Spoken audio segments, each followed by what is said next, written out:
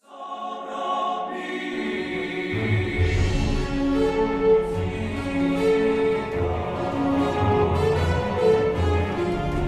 welcome back to another episode of Collider Jedi Council. I'm Kristian Harloff, a.k.a. Darth Harloff, and this is the show where we talk about Star Wars. Very excited. The original panel, it's on today. It is the Council. First, the Smith Lord. She is back once again. Hello, Tiffany Smith. Hi, I'm happy to be back. And sitting next to her, it's Obi-Jon Kenobi, John Campea. Woo! Oh, the energy's high. Star Wars. I just want to point out, though, the original crew was just you and me. And against my suggestions, you brought these two on. That's right. I just wanted to point that out. I mean, I'm glad you're here now. That's true. Technically. It is true. The original gangsters are me and you. All right, sitting next to John, it's Mark to D2. That's the one that got cannot rain on my parade, Mr. Campea. My socks are full of positive mana, and I want to give a shout out to Van, who's a huge fan of Jedi Council, and his band Waters. Check them out. Team White. What? We were talking about Magic the Gathering before. We're talking about the decks we play with. Some people play a black deck. Some people play a white deck. I go white-green, Christian. I go red-black. I'm going to move to the first topic. It's time for Star Wars movie news. Everything happening in the world of the movie news. We're going to talk about it. Mark, what is going on this week in Star Wars movie news? Well, if you've been following our coverage of Rogue One, it should come as no surprise to anybody that Mads Mikkelsen is talking a lot about Rogue One. The guy who just cannot keep his trap shut in a fun, light way is talking more about his director, about one of his co-stars, and about those pesky reshoots that everybody wants to chat about. First up, Christian, Gareth Edwards, he says that Gareth really got the story right. He said he was really impressed with the director's ability, and that a lot of times when you're doing a Star Wars film, it can feel like this huge big universe, but Edwards managed to shoot scenes where they felt small and intimate, which I thought was cool because we do want to tell a smaller story within this universe. And then he had a lot of, just normal actor talk when he's talking about how great Felicity Jones was to work with. And the reshoots, it doesn't seem like they're as extensive as one would come to believe if we trust Mr. Mikkelsen. So you see all these comments, all these different topics about Rogue One. Which one of them stood out to you? Not the stuff about Felicity Jones and not the reshoots, because that's political stuff, and I get it. Now, and not to say that the stuff about Gareth Edwards isn't exactly political, but it's nice to see an actor protecting his director. And I think, to me, it's like, after that regardless of what is true or what isn't true, there are tons of reports out there with people speculating that Gareth Edwards' cut is not the cut Disney wanted. Whether it's true or not, it's out there and people are talking about it. We certainly talked about it the last 2 weeks. And this is Matt saying, just really protecting the guy, talking about how much he likes working with him. And it's nice to see a guy who's really respected in the community. Even though he's not a big, huge star, he's very respected, especially in our community. And to hear him saying that, I think it's a good thing. So that's the one that stands out to me. How about you? First of all, I just like the picture that we picked because it's like probably how he feels, where he's like, oh man, did I say too much again? But the part that really stood out to me is where he's talking about Gareth as a director and that it's these really intimate scenes, because we were talking so much about the reshoots, and that's what they were saying they wanted more of, that they were missing those intimate moments. And he's saying that's what Gareth was so good at, that they built in so much of that into the actual script. So that, for me, I'm going to put it out there. When John was like, it was a bunch of BS with all the stuff that was coming out, because of what Mads is saying here, I feel a little bit more like that is the case. Because of what, because that was what a lot of it was, that people were saying it was because there wasn't enough small intimate moments, that the action was so big and great that they had to do more reshoots to build in more of that. But with what Mads saying, he's like, we had so many of those scenes, and he talks about the stuff with Felicity a little bit, doesn't spoil too much, which I was proud of him for not spoiling.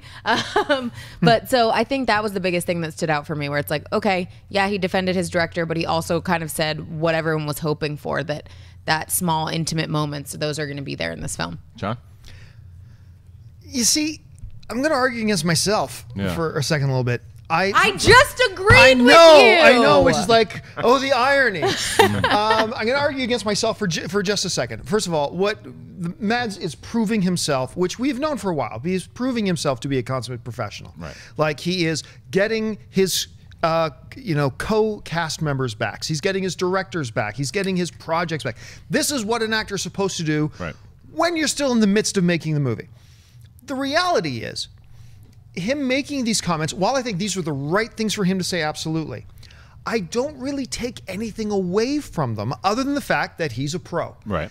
because, look, I'm on record. I don't think there is any problem with Rogue One. I think they see things. They've watched the cut. This is what Disney does now. They've watched the cut and they say, okay, now what can we do different? What can we spruce up? What can we improve? I believe that, but I don't believe there are any fires that they're trying to put out. I'm on the record of saying that. But if there were, if this movie were a bloody mess, if this were the new Corky Romano of the Star Wars universe, I expect that Mads would be saying the exact same thing. He would be covering his director's back. He would be talking big about his cast members.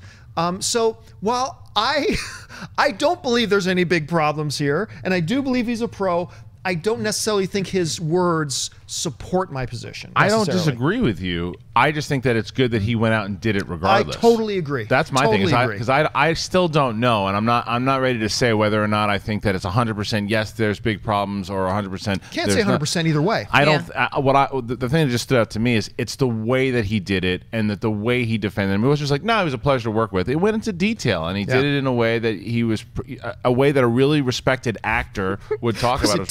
That's my quarterback. Yeah, right. Yeah.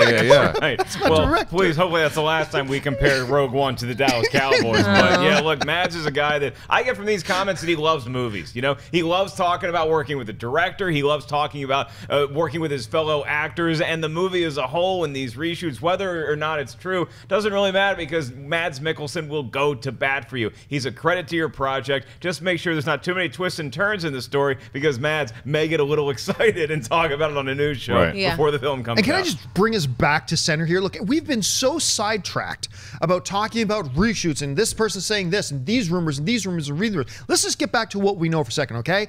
Rogue One's trailer is bleeping awesome, all right? I think I watch that. I just go, every time I hear these new, I just go back to that trailer. It's like, did they catch the tone? Did they get that feeling, that sense, that temperature that I want in this movie? The answer is always hell yes. This movie is going to be awesome.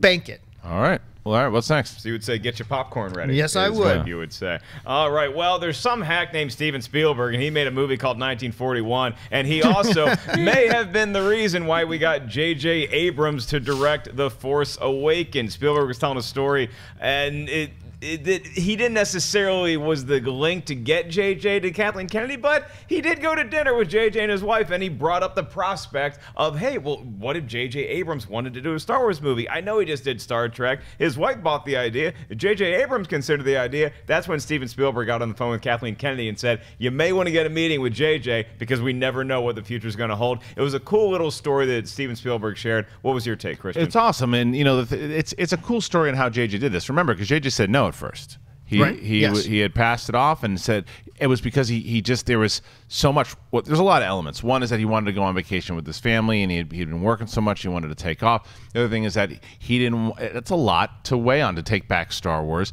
And I think that he probably had a lot of conversations with Steven Spielberg, because Steven Spielberg's been like his mentor for years and years, and Steven gave him like one of his first jobs when he was coming up as a kid, and he's always been there for him. So for this, it's kind of like a no-brainer almost to me, just because I've been following them for so long, and the kind of the relationship that they've had. And when we went to the premiere, they talked about that.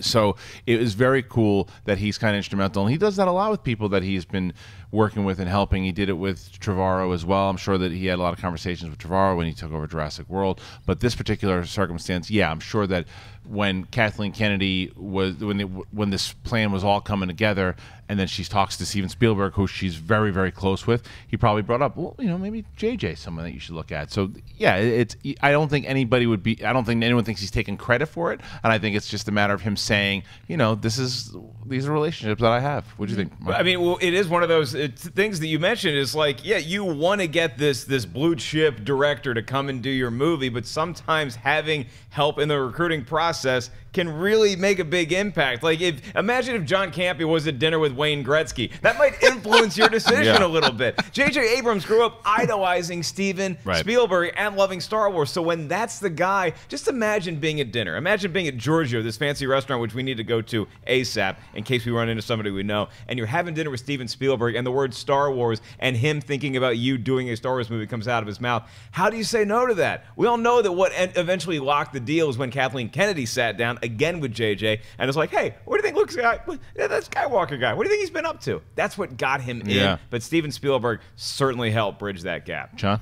Yeah, well, I mean, you nailed it. I mean, when it's Spielberg, because there are, look, there are a couple of authorities in my life that could maybe get me to do things I might not necessarily thank you for do. saying that. I appreciate it. Optimus Prime and Steven Spielberg. Right. Like, look, I don't drink, I don't smoke, I don't do drugs. Nerd. But if Optimus Prime, yeah. If you could smoke pot with Optimus Prime, You you would do it. might Optimus do Prime it. came to me and said, John, smoke this crack. John. I'm smoking crack. The opposite of everything Optimus Prime stands Yeah. for. But, John, but hit this imagine pole. behind these Star Wars pops here, I had a beautiful, cute, geez. adorable baby seal. And as Steven Spielberg says, John, hey, club that baby seal to death. I'm like, No, done, stop. Steven Spielberg. This is where we went. What is happening today? is What is John Campea, happening? crack-headed animal abuser. Oh The my point god! is- Someone put him in a cell. These are two individuals who could get me to do things that I would otherwise never normally do. And if I'm a professional filmmaker like J.J. Abrams, who had worked for him as a teenager, who is, I mean, in my opinion, he's the greatest filmmaker of all time, and he comes to me and says, you should think about doing this movie. It could have been a $5 movie shot on an iPhone, and J.J. Abrams probably would have said yes if it's Steven Spielberg coming to you to say it. So I love this story. I think it's great. I think the interesting part of it is the fact that JJ said to Spielberg first, he was like, I already talked with my family, wasn't going to do any more reboots. And that kind of just leads you into knowing, okay, doing a reboot. What? Just him calling me a nerd. Oh, God. We've got like he goes from clubbing a baby seal to a giggle fest. I don't know what's happening here. But I feel like the fact that, you know, he talked with his family, he kind of already had an idea of what he was willing and not willing to do. And the fact that Spielberg knows this and was like, let's all go to dinner. And he's like, I'm just going to throw it out there in front of your wife and see what she says. And she was like, That was kind of dirty. Now that you put it like that. It was a little bit Now that you put it backhanded. like that. Because it's like, it's one of those things where who knows how, I mean, I'm sure he knows JJ's wife very well at this point too. So it was like, JJ saying this, but I feel like if I say it in front of her, she's going to have a different opinion, which is exactly what happened. And the way they say it played out is that Spielberg just goes outside and he was like, I called Kathleen right then from dinner being like, hey, you should probably talk to JJ about this, which I think is so cool. And it's just another one of those things where whatever career you're in, the mentors that you have and the people you work with, it's so cool when you have really good relationships and you know that the people you work with respect what you do, that they would throw your name into the hat, because that's really what happened. I mean, how crazy is it? And I'm sure there are moments where JJ's like, Steven Spielberg just threw my name into the hat for Star Wars. Like, that's amazing. But that can work against you too, because we used to have somebody on our team around back when we were still AMC, Amy Rose Eisenbach, and we love and adore Amy Rose. But Amy Rose also had played dirty. So when she had an idea for something and she wasn't quite sure, she wasn't 100% sure of whether I'd be on board for it. Her and my wife have a great relationship. She would wait till Anne was in the room, and then she'd hit me with the idea, and it's like, well, what am I supposed to say? Yes, sure. But it's also a thing, you know, Kristian, this also speaks to how much Steven Spielberg loves Star Wars. Yes. Yeah, it was created by his best friend in the world, George Lucas, but that Steven Spielberg wanted to see more stories in this universe and cared enough to go probably pay the tab at Giorgio, not an inexpensive restaurant, and take J.J. Abrams there and convince him that maybe Star Wars is the right idea. That speaks volumes as to how much Spielberg loves this. But I want to see him love it enough and care enough to want do to one? direct one of these. Yeah, we'll see if that happens. Yeah. So I think what we take out of this is, John, pass the Blue Crush. What's next? Our first news story is courtesy of Yahoo Movies UK and then the Hollywood Reporter for the Spielberg one. And now we move to Showbiz 411. Their info is that everybody that made Star Wars gets old eventually. That would include John Williams and George Lucas. First up, John Williams, Kristian. He got the AFI Lifetime Achievement Award. And even though it's a Lifetime Achievement Award, this thing should have been handed to the guy 20 years ago. I was just going to say, yeah. As soon as they heard As soon as the Jurassic Jaws Park theme came out. Yeah, it's just two chords. Dun-dun. Yeah, Give that give it to man him. any sort of statue he wants. So he received that. There's a lot of good quotes within this story. But then one of the other things, and Harrison Ford, great speech about John Williams, by the way, talking also about how iconic the Indiana Jones theme is. And then George Lucas gets up to the podium, and he also mentioned that he is retired officially from making films. So, you know, there's a lot of gray hairs between John Williams and George Lucas, but to celebrate all the work that they have done over the years, that's something that we do on a weekly basis here. Well, I mean, John Williams getting a Lifetime Award, it's duh. I mean, of course. Lifetime Achievement Awards were created for him. John Williams. He really is. His body of work. It's just some of the best music, just in general, not even just for movies. It's like, it is stuff that you can just listen to. It'll help you think, and it's a good like for drives. But what it does for movies, like it just adds. His pieces are characters in movies. They really are. It adds to everything. Without you take John Williams' music out of all of the movies that he's done. It's just not the same. You could put another great composer in there, but it's just not the same for what he's done. And people forget that he came up with the Harry Potter theme. Yep. In the beginning. There's so many things that he did. Superman, Jaws, Jurassic World. I mean, so much. And for him to do, she's humming it right now. So, you know, and it looks like he's going to be back for episode 8. It looks like he's going to be doing Indiana Jones. He also Ready made Player points. One. Yeah, he's going to do Ready Player One with Steven Spielberg. Man. I mean, give me another. It's like you just get excited.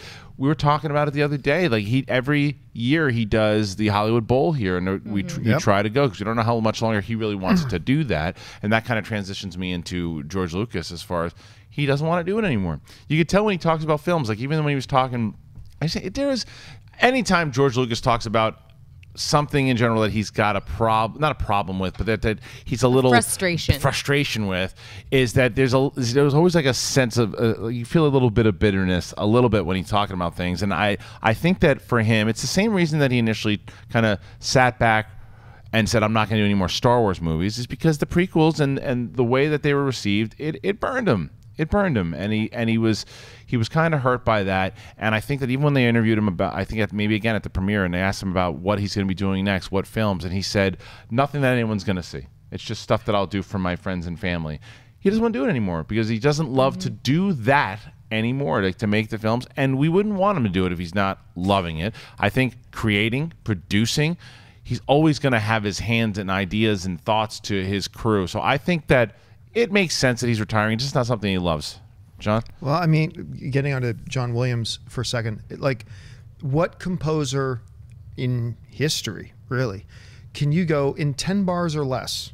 I can hum in 10 bars or less, and you will pick out 10 of them.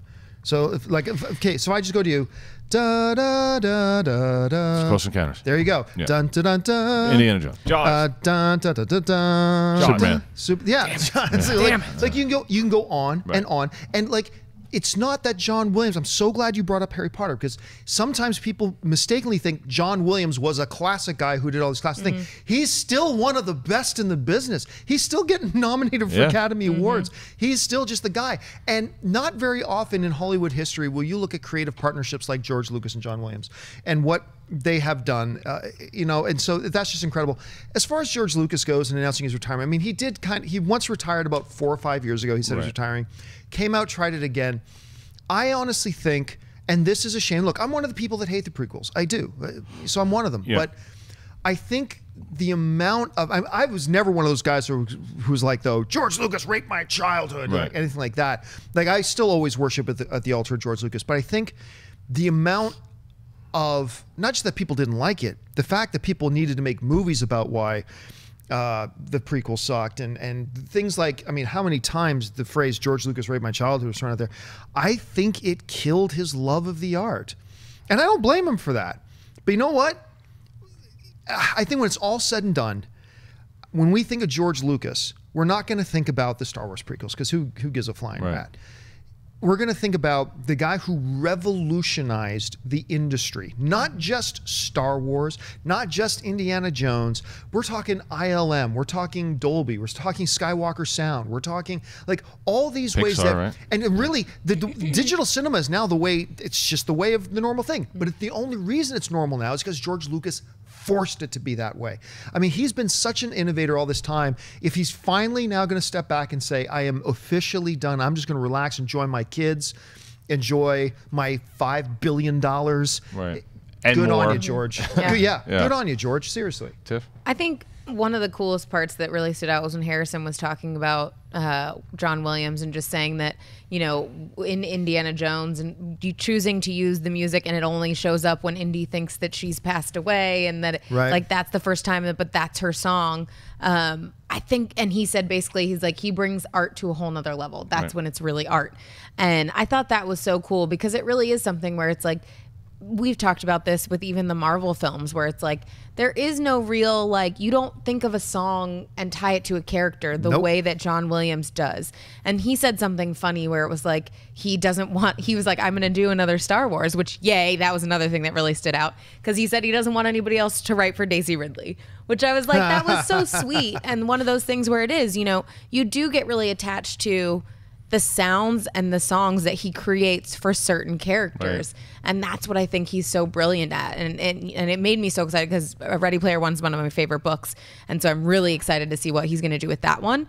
And then on the George Lucas stuff, it's interesting because to me, it almost reminds me of like, which is a weird comparison maybe, but what Kevin Smith has said about doing film, where it's like he was really excited about doing it at first and, you know, fans and geeks got really on board with his original first stuff. And now it's like, he's just making movies because he wants to make them, however he wants to make them. And so it's like, it could be really interesting if George Lucas was like, I'm going to start doing smaller stuff that could possibly end up at like a South by Southwest or a Sundance or something like that. That would be really cool because I feel like it's more about the fact that he's not seeking broad appeal anymore. And so it's like, as soon as George does something and it doesn't get a massive audience, then all of a sudden we're like, oh, the audience comes out and fans are like, he failed. And it's like, no, if he wants to just do artistic stuff for him, then do that. Because I would be on board for seeing that. When he talks about doing stuff for friends and family, I'm like, can I be in that mix? Can I be in your quick dial list? Mark, 3 questions for you. Hit me. The 1,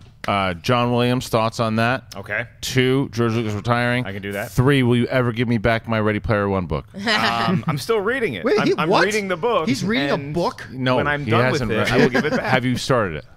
I'm reading the book currently. He's had it for like a year. And when I'm done with it, how long ago? A year, and he's never even picked up. It's right there on the bathroom, on the back of the toilet. And as soon as I get to it, you know what? You can keep it.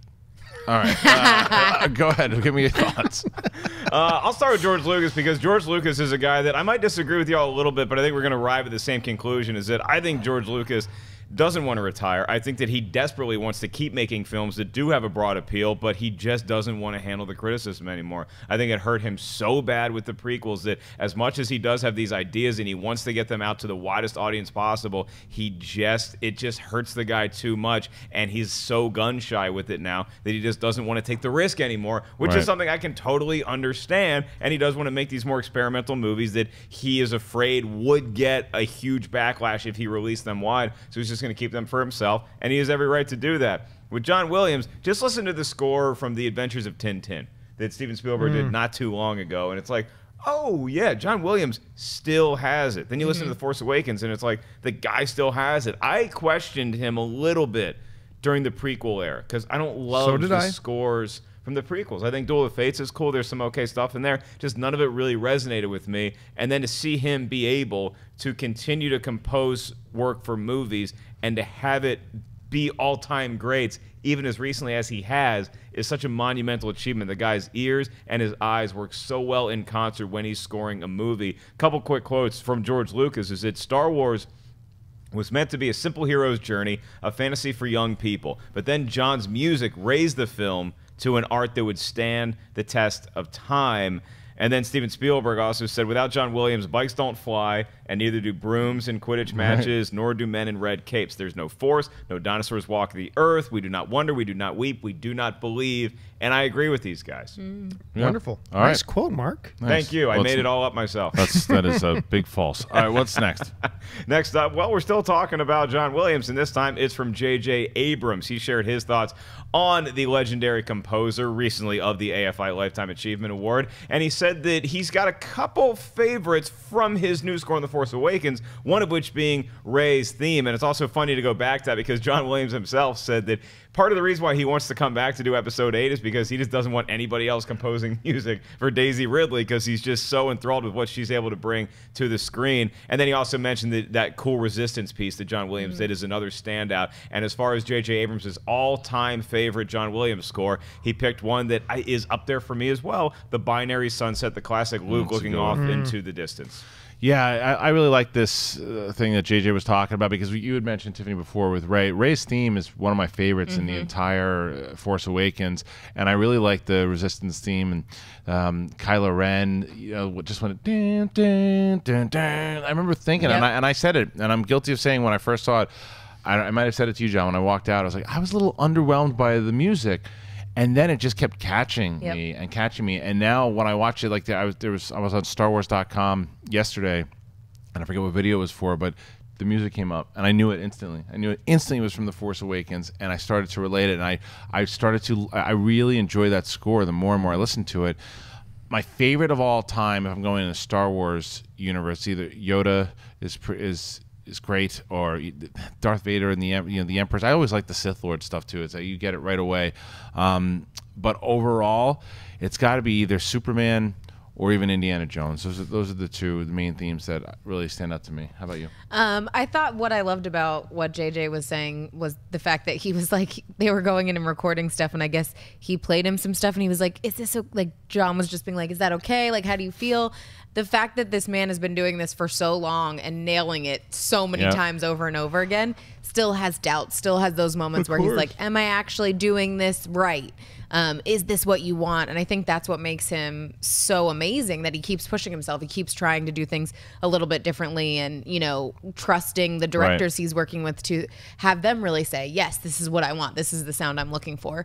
I think for me, and I said this when we saw The Force Awakens, that scene where you first hear Rey's theme and she's sliding down the sand, that moment I was like, I got emotional, and I didn't even know the character yet.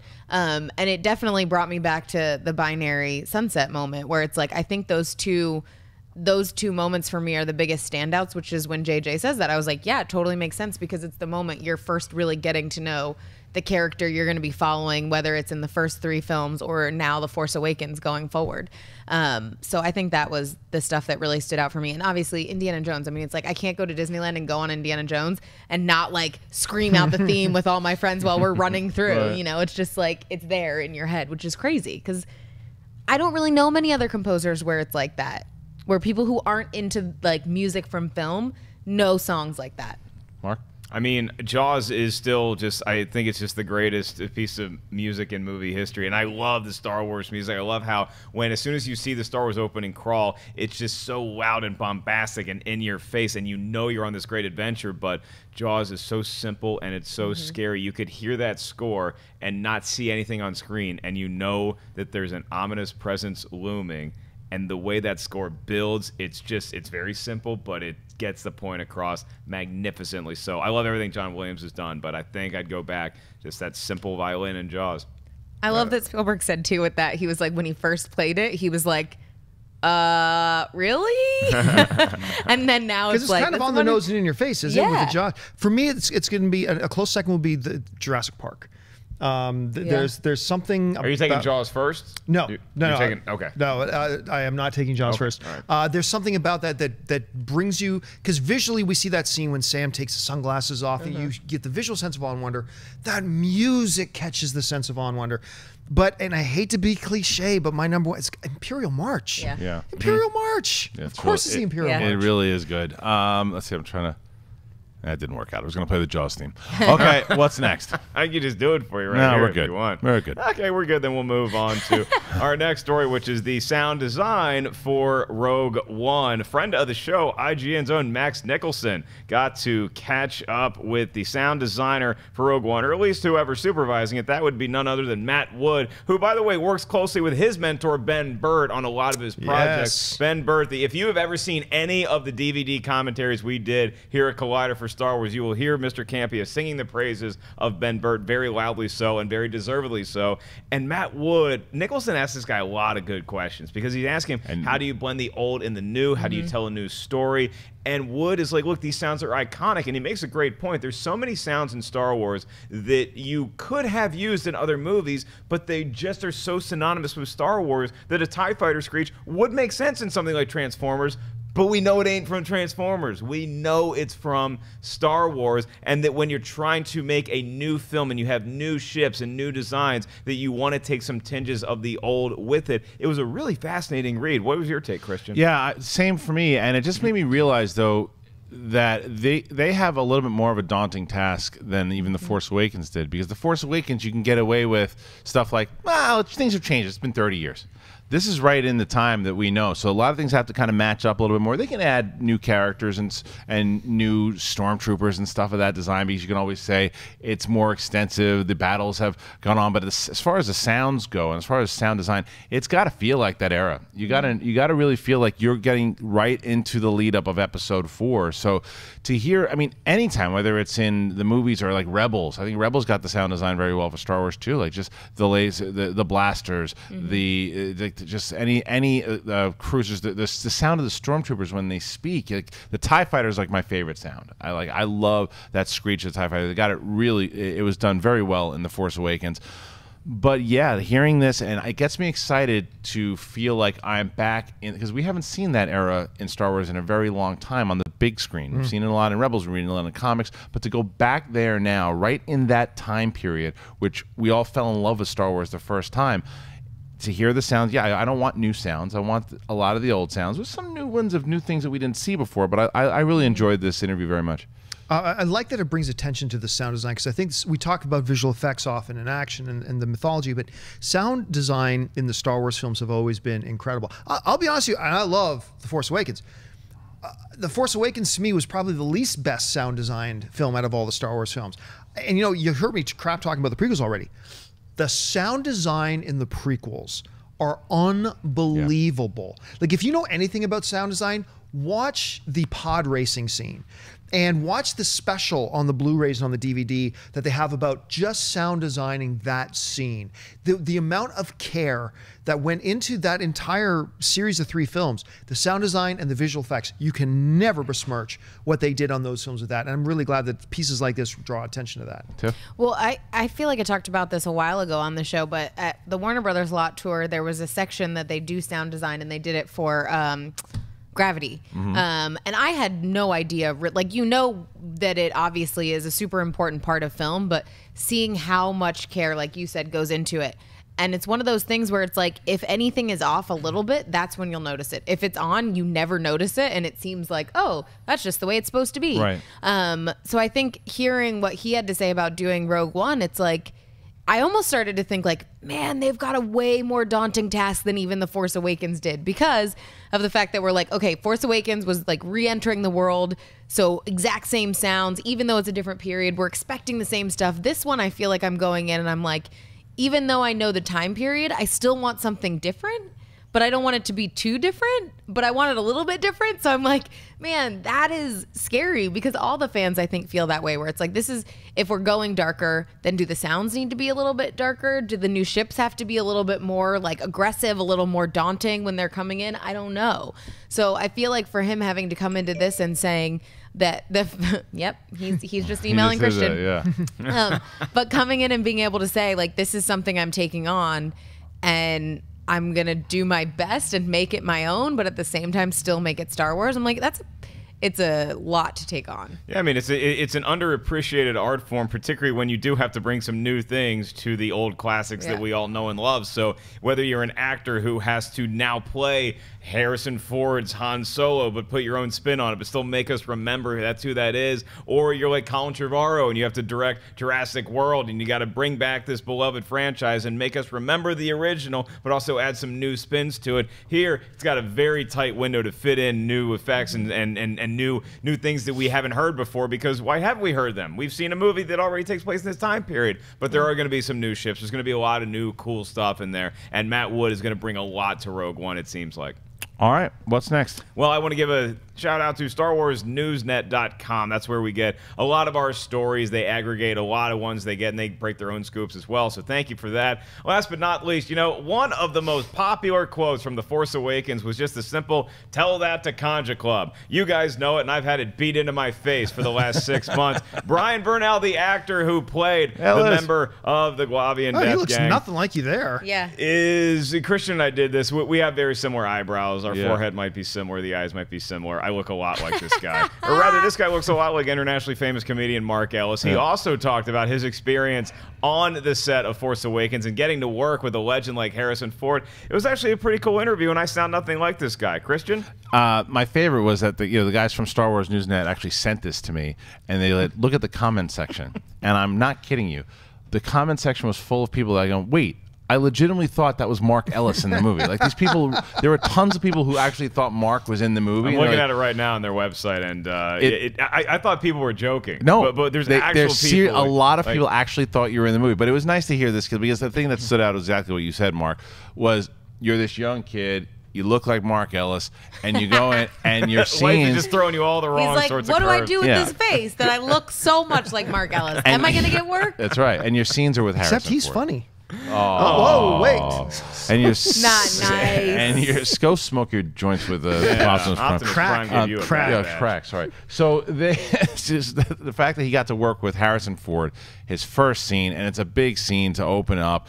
It's really cool that they give these actors the shots, and I wonder how many times though he's gotten like text or emails like, "Hey, do you know you look like Mark Ellis?" He's like, "Who the hell is Mark Ellis?" If it's a tenth of the amount that I've gotten, then he's sure probably sick of it by now. But you can follow him on Twitter. It's not me in The Force Awakens, because that was me in Force Awakens. This guy is You'd still be crying to Han Solo, mate. Yeah. I would be walking up like touching Chewbacca, telling like trying jokes. to get an autograph. Like I wouldn't have the wherewithal to try to tell a joke, man. This is Han Solo and Chewie we're talking about. I would be bowing down at their feet like Wayne and Garth when they saw Alice Cooper. I would love to interview this guy, wouldn't you? I actually would. Yeah, I think great. Brian Burnett. I think the next time he's in the States, he'd be a great sport, and he should come here, and we can go out, and it'd be like the movie Twins. I think you guys need to like dress identically. Yeah. You can just both ask each other questions. Tiffany, how do you feel about Mark's interview? I thought Mark's interview was great. Yeah. Brian. Oh, Brian, how'd you feel I mean, about oh god, I can't keep it straight. Rourke. I think the interesting thing is like, as a fan, getting to come in and say, okay, that's the scene you're gonna do. You're the one who has to like basically tell Han Solo that he's gonna get killed, like a death threat, basically. And you're like, what? I have to do that? Like, that's intimidating. And even like, jokes aside, Mark, where you're saying, I'm sure on some level he walked into the set that day and was like, oh my gosh, like this is what I'm about to do, and I have to be intimidating. Like I can have no fandom in my eyes as I'm saying all of this. Yeah. And it's a great scene. Like it's a very fun, I think that was one of the scenes that really initially brings you back to like, this is who the character of Han Solo is. He is a scoundrel. He does swindle people. Yeah. And this is a moment where it's like, is he going to get caught? No, because he's Han Solo. He's not going to get caught. But there's that moment where you're like, maybe. So I thought the interview was cool. And it's, again, just exciting when you hear people that are fans of the property and they're like, yeah, it was really cool to get to be on set and shoot that moment. John? Brian was very good in the scene. I mean, like just the way he committed to the scene. That his best line honestly was that there's no one left in the universe for you to swindle. Right. You know, all that kind of. He played the scene great, but ultimately I didn't care about the interview because that scene was the worst in the movie by far. Oh. That is the one scene that you could have taken a scalpel to it, taken it out of the movie, and the movie would have been all the better for it. So it's tough for me to get emotionally invested in it because he did great, and I feel bad saying that because he was really quite good in the scene. I think they could have added just the whole more scene, to the that rat bars scene. and all that. I like the scene. I still am just not a huge fan of the fact that they used the CGI for that particular scene, and it was so clear that it was for the rat cars. I did maybe it's because I'm in the scene, but I think that I like the scene. I like thought the scene. effects were great, and I thought that was maybe the last time that you ever get to see Han Solo be that smuggler that we all know, that how we met him in A New Hope in 1977. I got that feel from him there, so I think that scene was crucial because it's not just Harrison Ford coming back to put on a vest again. This is Han Solo. That scene, more than any other in the movie to me, announced that he was committed to playing this character again. All right, that's everything that's happening in Star Wars movie news. Now it is time to move on to What's the Deal with Canon? That was a weird one. I know. Okay. I mean, come on. What is the deal with canon?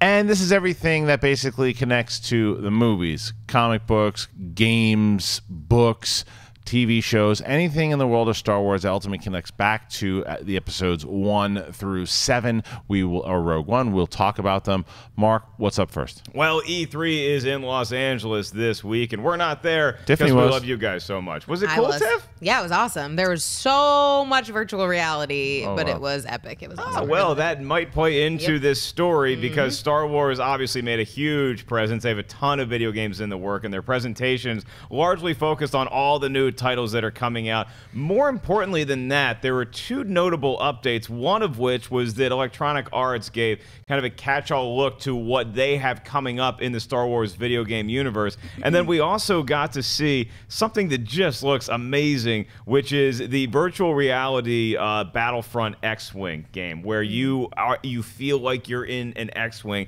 and they released a trailer of this and how it might look when you're playing the game.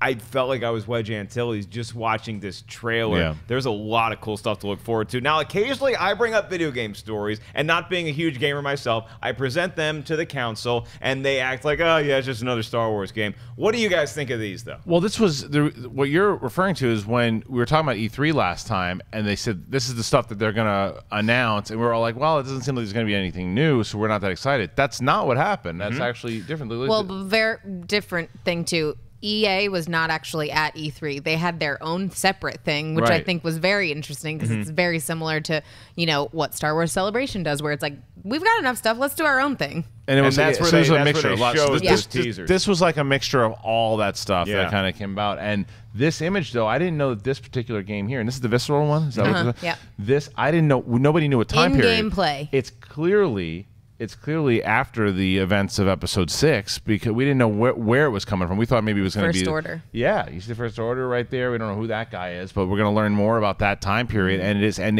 that video. If you didn't watch that video, where they did this big presentation of all the different games that they're coming out with this one, it's just the emphasis on story. They're very aware that fans want story for Star Wars because there was a big emphasis on it in this game. But also, even with Battlefront, I think there's also a realization that they want to do more with it, and the fans didn't. They didn't get the response from the fans that they wanted, and they're going to do improvements, whether it's through the virtual reality and other things too. So I like this overall video that I saw, and they're still focusing on the Old Republic, which is still to me always like it's a bit of a tease because it's like, even though I know I'm going to love playing and I love that era, but it's still one weird thing because it's like John says, God bless you over there. It's one of these things to where it's multiple layers of canon. It's like just tell me Old Republic's canon. Stop making games for it. Stop doing additions to it. Make it canon. It's tell me that it's 1,000 years before Episode 4, and that's now where the Old Republic is. Stop teasing me with these games because it's hard to do. Then if you're going to do that, then why not go back to what we're talking about Timothy's on, and then just decide you want to make a different book, not canon, or that's Legends, or that's Legends, or that's Legends. So why are you continuing making Legends games? Because you have the right IP for it, and it's a lot of fun. Just make it canon. But John, what do you think? Well, I mean, earlier this week, some videos came out that originated at E3 that every one of the sub companies, I think, of EA is working on their own Star Wars game right now. Yeah. And if you look it up on YouTube, you can find the video. And I was underwhelmed with Battlefront. But I'm excited. Yeah, a lot of cool stuff. Just not just the stuff they were showing, but hearing the game makers talking about their philosophies going into it, it made me go, I'm kind of itching to see what we can get our hands on as far as new Star Wars games go. Well, because something. Even if they're going to make 10 games, I'm going to guess that at least one of them is going to be great. Hope so. At least one. And that to me is enough, as long as I can keep getting them and trying them, because this is never, and I think we can all agree on this, even Battlefront, this is not from a lack of trying or them cheaping out. It just didn't work. No, not at all. Absolutely. Every game that they put out and that they're going to continue to put out is going to have all the heart and effort that The Force Awakens did, or all these other, like, they understand and know what they're working with. Every game maker, every single artist, everyone working on this is going to put love and heart. So even if it doesn't work, I'm going to get every single one of them to try out and tell me the story of what comes next. I also think when Battlefront first came out, it was at a weird stage because of the fact that they couldn't really tell us much. They couldn't really build that much into it. It was really just about getting you excited about being a part of this world again. And so the VR makes complete sense for me to go with Battlefront, because that was the highlight of that game, is that you feel like you are in the battle, you get to fly an X-Wing. And so adding VR to that, yes, totally on board. What I loved that video that they did was basically like that commercial that came out that was like the guy in his office. Yeah, and Anna Kendrick. Awesome. Yeah. What? Anna Kendrick was in the Battlefront one too. Oh, you No, That was a different one. No. This This is the the one thinking where back to he's his like, childhood with his yeah. best friend playing Star Wars. Yeah, okay. And so they start out this video for EA with all the different games with the guy in his office, and he's got, R2-D2 on his desk, and the two sons are in the window. And so it's like, it felt very nostalgic even going into the video to explain what they wanted to do with the games moving forward. The Visceral game, obviously, hearing Amy Hennig talk about anything, I'm so excited about her being on board on this project. We talked about it last week about her hiring a bunch of new people to come in and really help to flesh the game out even more. What I think they're doing such a good job with is the fact that they're hitting every level of gameplay, where it's like, I think it's the Heroes of the Galaxy or Yeah, Galaxy something, where it's like it's not necessarily going to be canon, but it's like there are fights in there that we only imagine, where it's like, oh man, I want to see this person go up against this person, and you get to do that in that game. The cool thing is that it's kind of working, you know, doing stuff with G4 and being a part of X-Play and kind of knowing some more of the game developers. It's like you start to hear rumblings, you start to hear things here and there, and I'm like, even when, you know, Old Republic came out, I happened to know somebody who did some of the motion capture for it, and it was like, wait, you're doing Old Republic? What? So every time I see the twins, I'm like, I know that twin. Right. So it is really cool, and I think that they're moving in a great direction, and I think that it really has to do with the fact that the movies are coming out now. So they have a little bit more breathing room, and they can infuse a lot more of the actual story. They can infuse it, and we can ingest it. But we do have the movies coming out now, and so, you know, before Mickey Mouse got his bank account involved in Star Wars, then that's really all we had. We could read the books, and we could explore the video games and the lore that they were telling. So one of my favorite pastimes for a good 10 or 15 years was either to play a Star Wars video game or to watch the trailer for a Star Wars video game and be like, why don't they make this a movie? Right. And now we get a movie. We're going to get at least one every year for the foreseeable future. So when I see these teasers, it makes me very excited, but at the same time, I just don't have the time or the energy to invest in really playing all of these video games. There's so much content coming out. It is a spoil of riches. As somebody whose game that they only really play anymore is Tetris, that virtual reality being in the X-Wing, that looked pretty damn awesome. All right, what's next? Let's go over to comic books. Star Wars issue number 20 is new on the shelves, and we happen to have somebody who is not only literate, but he can look at pictures and read at the same time. We go to Kristian Harloff with the latest. These are my favorite Star Wars issues. It goes back to the way I was able to convince John that an Obi-Wan Kenobi standalone would be good because of these issues, man. It's all about Obi-Wan and young Luke, and there's that bounty hunter Wookiee is after Owen. He grabs Owen, and they're looking for whether it be Luke. They're trying to figure out some stuff, and Obi-Wan now gets into a battle with this thing. But you see, he's trying to fight against using the Force. Owen calls him Ben.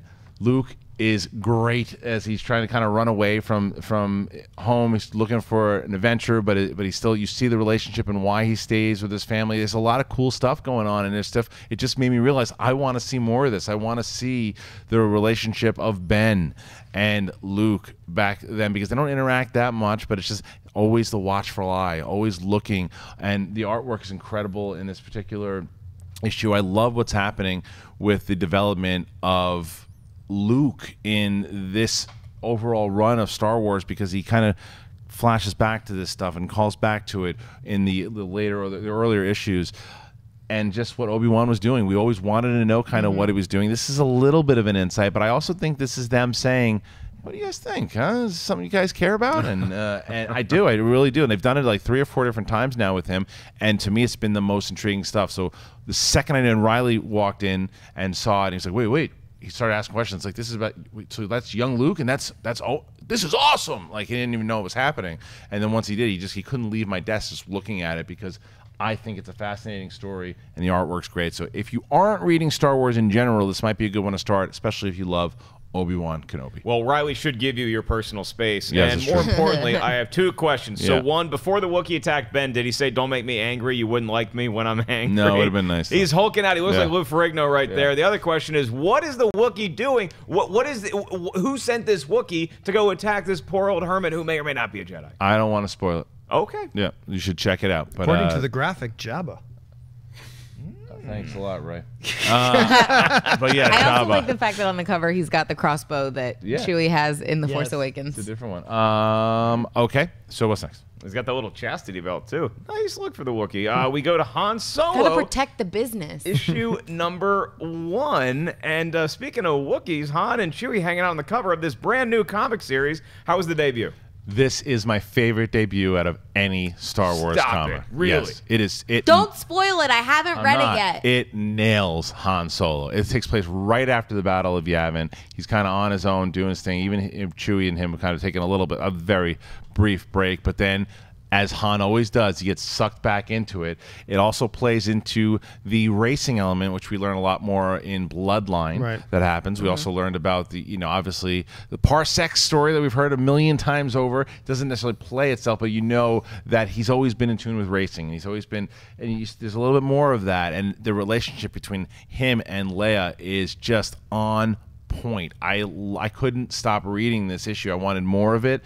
It was, and obviously there's a reason why. And the other thing that I noticed was the artwork definitely looks like Harrison Ford, but there's a couple times when I said, like, are they trying to shade his face to make him look like someone else, like maybe a newer actor? I don't know. It was interesting, but I highly recommend this one, especially if you're a Han Solo fan. If you're not a Han Solo fan, you're probably not a Star Wars fan. But if you wanted to start reading a comic from the beginning, this is the one to get. It's fantastic. Loved this issue.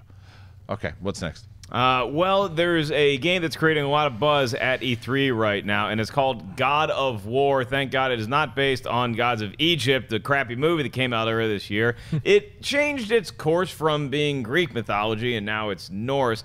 But God of War has a very interesting origin story, and yes, there's a reason why we're talking about it here on Jedi Council, is that a lot of the inspiration for this game came from scripts for the Star Wars live-action television show that was being worked on by George Lucas in the early to mid-2000s. Yes, we always heard rumblings that maybe George Lucas wanted to do a TV series in the Star Wars universe. There were finished scripts for that, and when the God of War creative director Cory Barlog was able to actually check out some of those scripts, a lot of the inspiration for this game came from that, particularly when it comes to a guy named Emperor Palpatine. Kristian, this blew my mind. How about you? Loved it. Now, have you ever played the God of War games? I have not. The God of War games were awesome. Very good. They are great. This is either the third or fourth one now that they're working on. I lost count. Third or fourth. I loved these games, but I loved this story even more.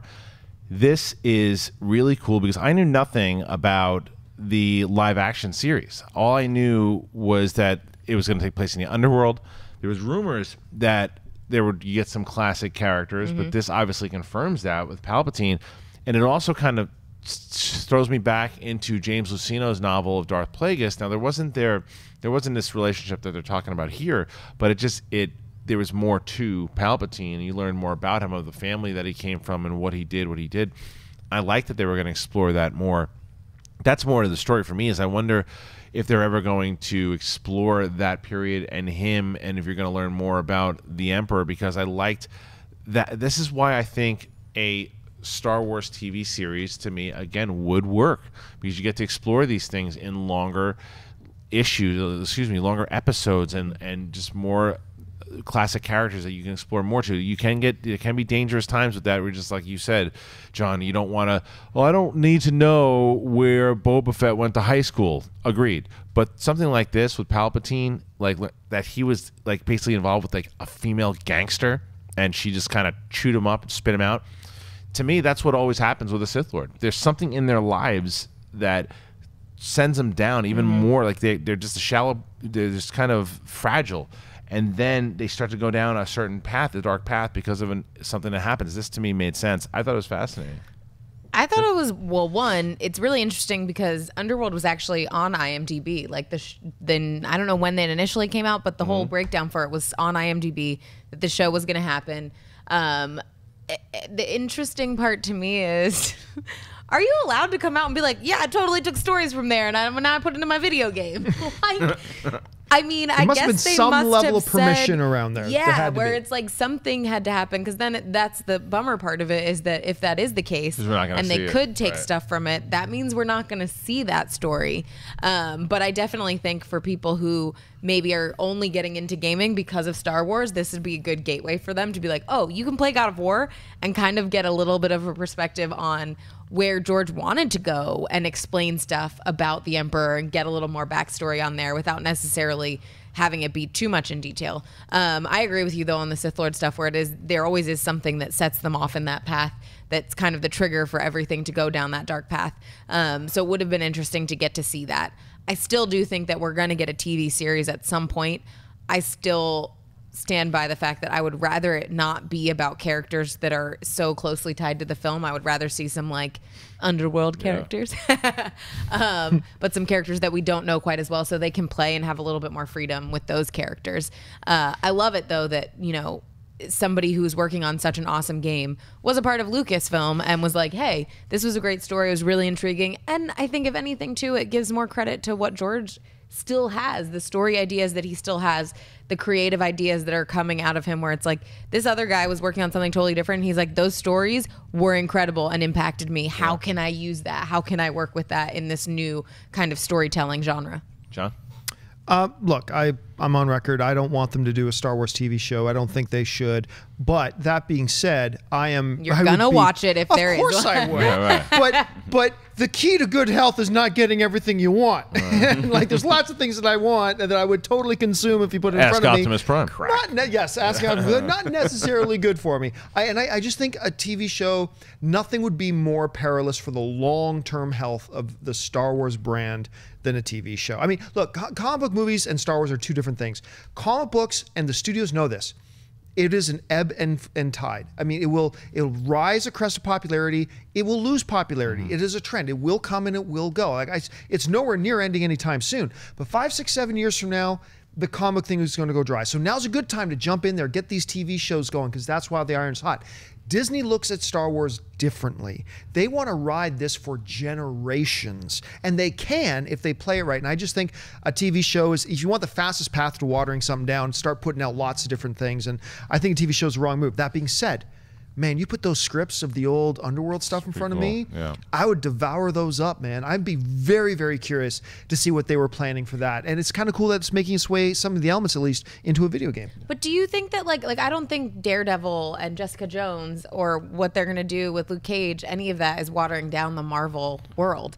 No, what he's saying is that like in 6 years when it does, they're capitalizing on it now. So all the stuff that they're putting out right now makes sense. It makes sense because it's hot and the topics are hot, because the long game for them is eventually this thing's going to go away. As where Disney, from what John's saying, is that Disney wants with Lucas. Star Wars. They want it to just carry on forever for the next 50 years. So if they followed Marvel's plan right now, doing the same thing. They're even building their theme parks around it now. Like they are so invested in this brand. Right. I don't agree with what you're saying. Most people don't. But I totally understand your point. Yeah. I think it's true. Beanie Babies are a lot easier to get today than they were at the peak of their popularity in the late 90s. What are you saying? Beanie Babies, Pokemon, Tickle Me Elmo, these are things that are huge in the moment, and then they're more available, and we don't care about them as much. The risk with Star Wars is exactly what John said. Is as much as I love this stuff and I love absorbing the content, when you put so much out, first of all, it leaves me with little time to have a social life, and also I think that the big, huge releases of the films, which is why I love Star Wars and still my favorite thing about that galaxy, it loses a little bit of luster when we have so much content that, oh yeah, now we're going to go see Rogue One, then we're going to get excited for Episode 8. I enjoy my downtime. I enjoy getting revved up to experience something new in the Star Wars universe, which is why I think even one movie a year that's a pretty tight window to let me see something, get excited about it and celebrate it, and then relax, and then get amped up for something new. I don't hate the idea of a TV show. I think it could work if you did Underworld on Netflix, you did something like that. Great. It's just nothing that I'm waiting for. It's nothing that I'm like, man, I am so hungry for new Star Wars content. If I want that, I can go start playing a video game, or I can start reading a comic book or a novel, and I haven't done that yet. So I love the fact that we do have to wait a little bit. I think it's awesome. And just to clarify, Games Beatas, who was interviewing Barlog for this story, and he said that this was the germination of the idea, is when he briefly worked at LucasArts, he was able to check these out, and that's where he started to plant the seed. But I mean, by no means is he taking scenes from what he read from the Star Wars script and transferring that directly in to Gods of War. That's its own thing. All right, so that's everything in the world of canon. Now it's time to hear from you guys. We ask you every week to make sure you tweet out hashtag Collider Jedi Council. We go through and we pick them out. Mark, what are they saying on the twits? Chris Cook says, what do y'all think of this new theory? Rey is Darth Sidious's granddaughter. Mind blown, Kristian Harloff. I mean, it's a theory that's been going around. It's not new. No, it's not new. It's been going around for a little bit that she's somehow related to Sidious, a.k.a. Palpatine. And we just talked about, you know, this storyline here that maybe it's floating around, Lucas, that Palpatine did have a relationship somehow, and there was a family that happened. And would I be angry if it happened? No, but I'm not like hoping for it.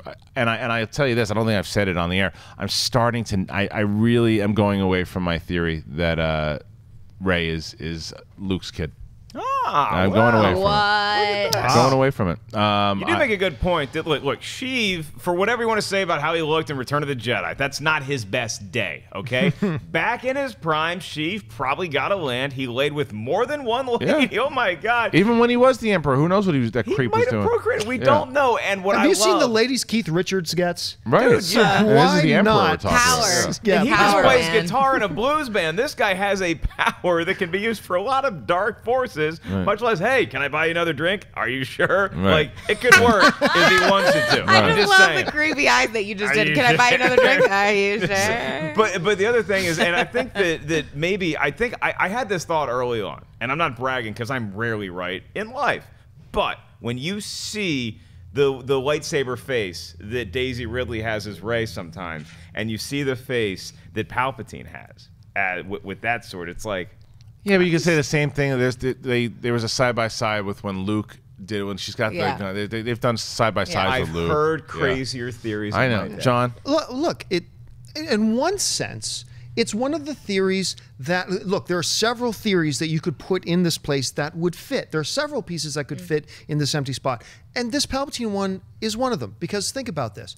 You know, if she is a granddaughter of Palpatine, once again, the universe is not used to lineage when it comes to Jedi. Force doesn't run in families, per se, until this new thing as we come into this era of Star Wars with the Skywalkers or whatever. Luke would know that she could potentially be incredibly powerful. And he understands, hey, I was the son of a Sith Lord. And so he might have an emotional connection to that. He brings her in to train her and then realizes when he starts smelling something might be going wrong here, he sends her off into hiding. That fits the theory. Damn. Part of me just thinks a little bit about, when I think about Palpatine, though, having grandkids, I think of him as the Sheriff of Nottingham in that Robin Hood. Yeah. He's just got a walking the harem. cantina. You, my room, Yeah. 8 o'clock. You, Right. 8:30, and Right. bring a friend. Who told you to cover up? Who told you to cover Get up? out of the closet, Vader. I mean, do I think that's what they're doing? No, I don't think that's a theory. But if that turns out, it does completely fit the circumstances they've set up for us. Yeah.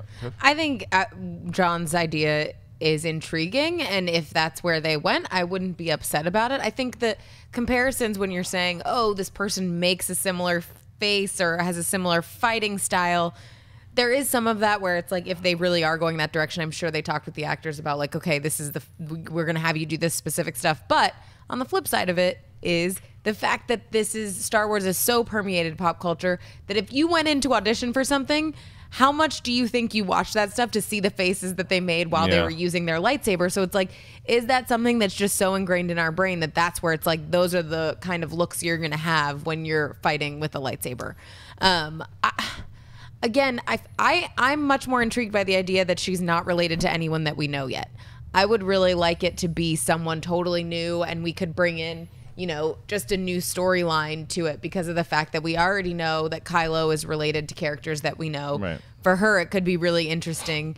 I mean, and it could be obviously that it's Sidious and then another character that we have not met yet. So I don't know. I'm just leaning more towards I really like the fact that we could potentially have her parentage be characters that we have not even experienced in the Star Wars world yet. Can we do the percentage game? On this one, on the Palpatine one? I'm thinking, because of what John just said. Go ahead. He lent some credibility So to it. yes. My favorite number is 22. I'm going to go one below it. 21% chance. That Okay. she She's is. related To to Palpatine? Sidious. Yeah. I'll go Okay. 25. I'll go higher.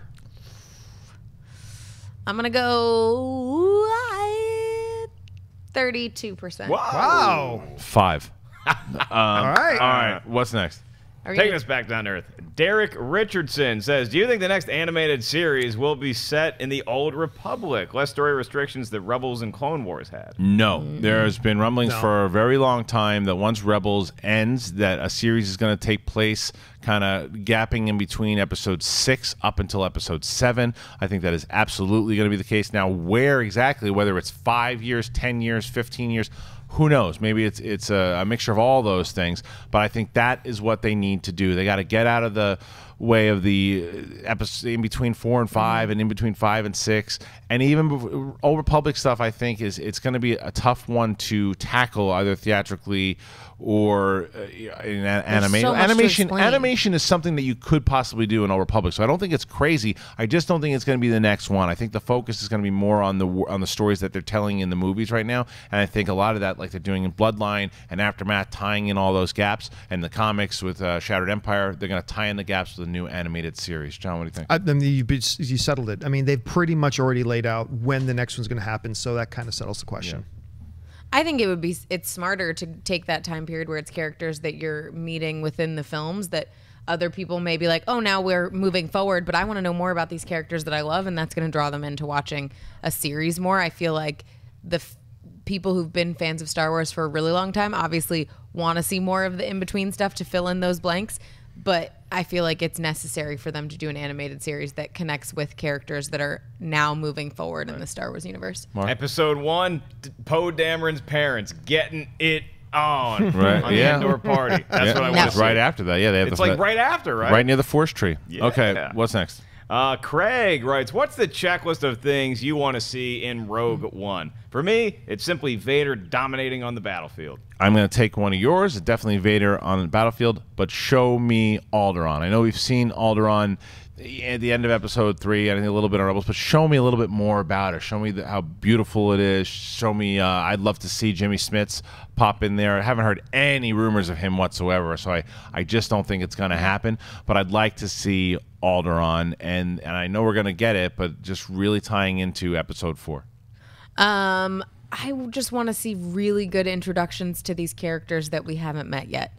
I feel like they did such a great job in The Force Awakens giving us small snippets of these people's lives, but there's so many characters that we're meeting in this movie just based off of the team that they've put together that I just want them to nail the intros for all of them. And then obviously Minor 3. The intros and like small scenes between them, the stuff with Vader, and I want to see Alderaan too. Because I feel like that's the only time that we're going to get to do that, and it's going to have an impact that will make me feel that much more connected to the series moving forward. Right. Mark? I want to see a few things. I want to see Darth Vader in his prime, absolutely. I want to see him wearing Ivan Drago's shorts. I want to see this guy when he was the baddest man in the galaxy. I also would kind of like to see Emperor Palpatine. I want to see a little bit of Palpatine in there after this most recent story. Maybe he just puts his arm around Jyn Erso and they go to the drive-in. We just don't know. But look, whatever story this wants to tell me, whatever characters, I'd also like to see Donnie Yen beat up like 10 stormtroopers with a stick. That would be sweet. Like, that is one of my biggest fears. I'm like, if you're going to put Donnie Yen in it, have him actually use the things that he can do, because the actors that they brought in from the raid, they didn't use them at all, and it's so disappointing because they're so ridiculously talented. I can believe that. I mean, we all speculated they were going to be Knights of Ren. Why would you bring in those guys? I just don't know. Yeah, you could have anybody. It was great publicity. Yeah, it was good. Actually, it got us talking in the news cycles. Sure. The only I got a bunch of things I'd like to see. I mean, yeah, I'd like to see some great epic war scenes. I want to see a lot of Donnie Yen. I want to see, but really, if you're going to talk check boxes, I only got really one. The one is Vader. I want to see a good amount of Vader, and then other than that, I come with no other check boxes. I'm just ready to come in that theater, sit down, and take in what you're serving, because I'm looking. But it'd be cool to see Alderaan. Oh, it would, look, not only would it be cool, it would fit, it would make sense. It would almost feel out of place if Alderaan is not in there when you understand the role of Alderaan in the beginning of the rebellion. But really, I am just so excited for this movie. I'm just ready to take what you're given, and no pre-expectations from me. All right, what's next? Next up is Ty Streets writes, could the issues with Rogue One cause future spin-offs to be focused on a single character like Han or a Kenobi, etc.? It's a good question. Let's say that if these rumors are true, that's the question on the table. If these rumors are true, will they, at least for the next few movies, focus on just single character spin-offs? I do think that might happen, because it's one particular character that they know works. Whether it is I think they get a little scared if it actually affects the movie and actually affects the box office. I think that they're going to try to go with a sure thing, whether it's a Han Solo, a Boba Fett, a Luke standalone movie, an Obi-Wan, whatever it is. That way they know they have kind of a sure thing in their characters. But I also don't really buy into many of the rumors, so some things are happening, but I still think it's going to turn out to be a great movie. I mean, I think it's like always not hate, but the comparisons of Marvel versus Star Wars, but where it's like Guardians of the Galaxy, people were nervous about that one because it's like, well, these are all characters that we don't know, and we've got to introduce them to everyone, and what if people don't connect with them? It's a talking tree and a talking raccoon. Like, they have way less to deal with this whole team bringing in new characters. So I'm hoping that that's not something that people are worried about, that it's a team instead of it being based off of one character in particular. To me, I mean, I don't want to see that happen. I don't want to see every spinoff have to be focused on one particular character. Some of them, absolutely. Han Solo, into it. I would much rather it be stories that we're getting into instead of it being, we're going to tell this character's story or this character's story or this character's story. Because it's even when you look at the books and the novelizations of things that are coming out, it's not necessarily saying we're going to tell this one person's story in the book. It's a time period. It's a story that involves multiple characters. And I think that's what's so intriguing about it. Because even Star Wars or The Force Awakens, it's like Daisy Ridley is maybe the lead character, but really you're getting, Finn's story and Poe's story and Kylo Ren's story. And so it isn't necessarily just a one character story arc. So I hope that that's not where it leads. I don't think that Rogue One is going to be any bad film in any way. I don't think it's going to flop. I think that it's going to be a success. So I don't think it's something we really need to worry about. Well, okay, so let's start with the beginning of the question. Could the issues with Rogue One, until we see Rogue One, we don't know what the issues are or if there are any issues at all to begin with. Secondly, unless the movie's called Castaway or Buried, no movie has one actor who's your focal point and no other actors around them. Like, even look, the Captain America movie, he's surrounded by characters. The Thor movie, surrounded by characters. But they're not selling the movie on one character. No, absolutely. But I think even in Rogue One, I think we're going to find out that our girl who rebels is really more of a key central figure in the sense that this may not be marketed as her film, but I got a feeling by the end of it, we're going to see this was her film. So I don't think whether the attention is on an ensemble or the attention is on a single character will have anything to do with it whatsoever in any way. And besides, they've already got a couple of things. We already know we got a Han Solo movie coming. We already know that we got some others coming down the line. But whether it's an ensemble or an individual, it's still all a big cast of actors playing a big cast of characters either way. It's just a matter of where their story emphasizes. I don't think it's going to change one thing. See, now I can't get the image of Darth Vader as Tom Hanks' character in Castaway out of my head. Wilson! Yeah, like Darth Vader just trying to start a fire, like, oh, this is really hard. Like, I actually think that people got to remember that Rogue One has a tough job, a lot of tough jobs, one of which is connecting to a story that we are already in love with. So I think there's just as big of a chance that Rogue One might actually cause them to want to do stories further away from the lore that we already know, because if it's too closely connected or doesn't sync up exactly right, we may just want to see something entirely new. We may not want to just see all the other characters. Eventually we're going to want to get new stories, and that could kick off with Rogue One if it gets a little too close to what we already know. All right, what's next? Next up, we have Ben Wilson. And he writes, how do you feel about Robert Bedsworth III appearing in Rebels? I think that it's going to happen. I think it should happen. And I think even if you did it kind of just like a very side kind of issue, similar, he was a different age during Clone Wars, but I think let's introduce him a little bit in Rebels. I think it makes sense. How old is he going to be? He's going to be like teens, 20s? No, in Rebels. I mean, remember, Rebels is only like 25. At this point, it's only about 3 years before Episode 4, and we were close to that. Yeah. Who knows how close we're getting to Rogue One? So it's not too far off. He's gotten a few gigs already. He's a bounty hunter. Yeah. John? I misread the question first because I thought it was like Boba Fett appearing in Rogue One. I'm like, no, that is shrinking the universe. Rebels, yes. Yeah. Yes. Thumbs up. I think they've done such a good job with bringing characters in, like even the small stuff with Lando and even Leia coming in. Absolutely, I want to see it, and I think they do a great job with it. Mark? I want to hear if they pronounce it Boba or Baba. Please be Baba. It will not be Baba. All right, what's next? Angelo Sarantino writes, could Laura Dern be playing Carice Sindian from Bloodline in Episode 8? Kristian, you read that book. I certainly hope so. And I think that it could be a great way to tie it in, because remember, Rian Johnson helped work on this novel. So maybe if we're going to do percentages here, I'm going to go as high as, say, 45% that she is going to play that character. Mark, someone who has definitely not read this book, what do you think?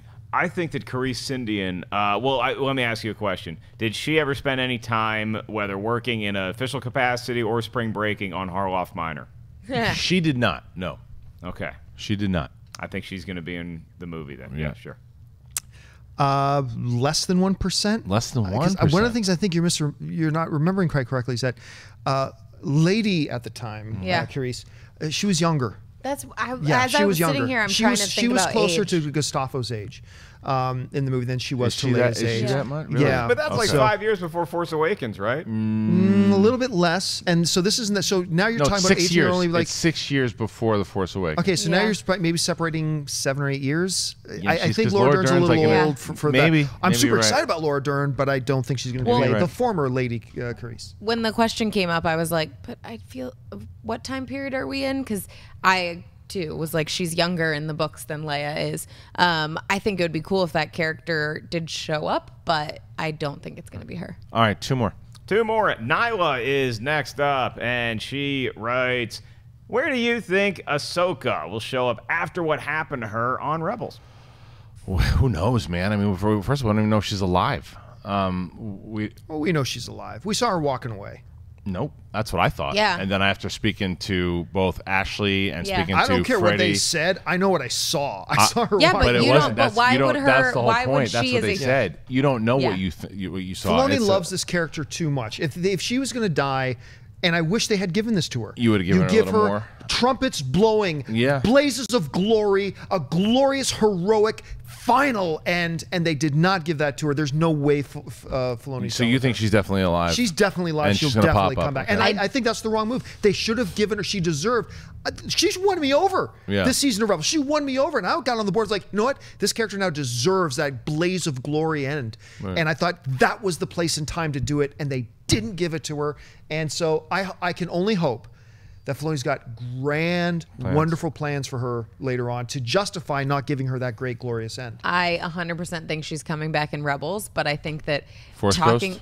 no, not necessarily like that, but hearing him talk about Gandalf, and when you talk about not having a glorious death, it's like Gandalf just like, fly, you fools, and that's it, and you don't get to see what actually happens until you later. shall not pass. Right. And Yeah. then, But yes. I mean, that's really what her moment was standing up to Yes. Vader. So she has that moment, and then it's like, that's the end. So to me, I think she's going to come back. It could be as a Force Ghost in some different way, in some more powerful way. So I guess as I'm saying this, I'm like, yeah, Force Ghost totally makes sense.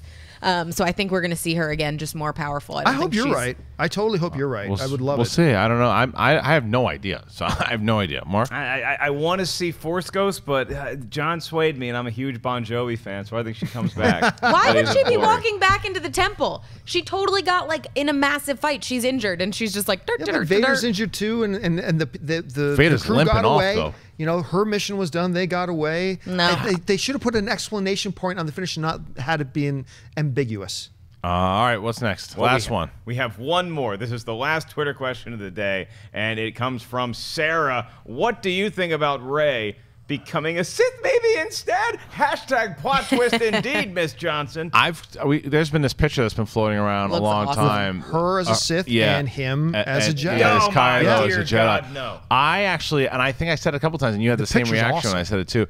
I would love if they ended Episode 9 with Rey as an evil Sith Lord. I would love that. It would be ballsy. There's no way they're going to do it, but I think it would be amazing and a great way to take us into Episode 10, 11, and 12 if she indeed was like a powerful Sith Lord. That would be great. There's no way they'll do it. Absolutely, they'll do it. You think they're going to do it? Sorry.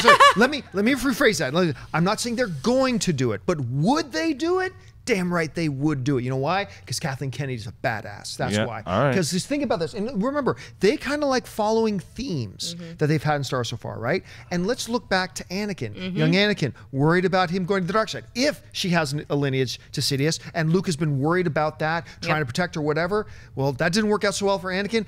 Doesn't work out so well for Rey. Opens up a world. Because a lot of people are asking, where do you go after Episode 9? You know where you go? The new terror to the galaxy is Rey Sidious. Yeah. That's where the new terror Rey of the galaxy Sidious. is. That would be awesome. I'm not saying that's what they're going to do, but I totally believe they would do it if that's what they want to do. I think they do it. I totally do think when you're following themes that if they went back to Vader and it's like it's telling the story backwards, we're getting to know her as a hero to begin with, and then seeing that journey go there. And we talked about earlier where it's like all it takes is one moment. Han Solo could be a piece of that puzzle for her going to the other side, where it's like he went away, there's a like piece of her heart that's broken, and it's like, okay, keep moving in that direction. It would be awesome. Mark hates this.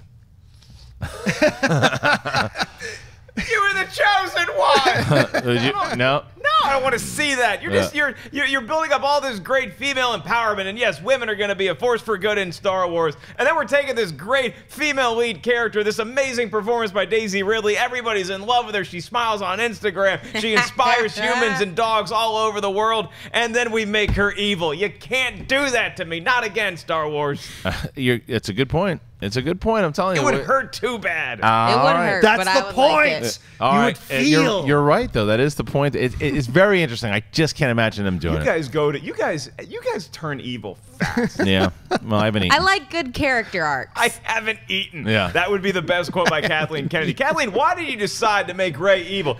I had not eaten all day. and that was It was it. 10 o'clock. I hadn't had my Wait, is it coffee. the Snickers commercials? Yeah. All right, guys. That's this episode of Collider Jedi Council. I'd like to thank today's council. First of all, the Smith Lord, Tiffany Smith. Where can they find you? You guys can find me on social media.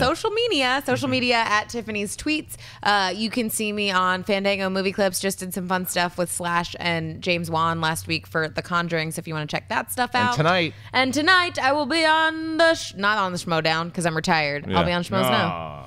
Sitting next to her, it is Obi-John Kenobi. John, where can I find you? You guys can find me on Facebook and on Twitter, simply at John Campea. And of course, you can catch our new show, Film HQ, on Comic-Con HQ. And somebody at this desk is actually going to be a guest on this next episode. Tiffany Oh, nice. is going to be on the next episode, so you can see that. It airs on Saturday mornings when it goes up live, so make sure you check that out then. And otherwise than that, yeah, at John Campea. Follow me there. Mark 2D2, Mark Ellis, where can they find you? Optimus Prime and I will be selling Viagra on the subway. Check us out for great deals. Mark Ellis Live is the place to be on Twitter, and that's my website where you can get tickets to see me perform stand-up comedy tomorrow night and Saturday at the Ice House in Pasadena, California.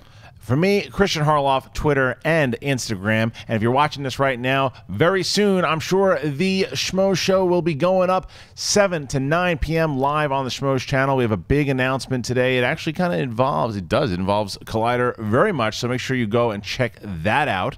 And that's it. Make sure you join us next week. May the Force be with you. Always. Hey guys, if you like this video, click the thumbs up button. Also, make sure you subscribe to our YouTube channel. It'll help you stay up to date with everything we've got going on here at Collider.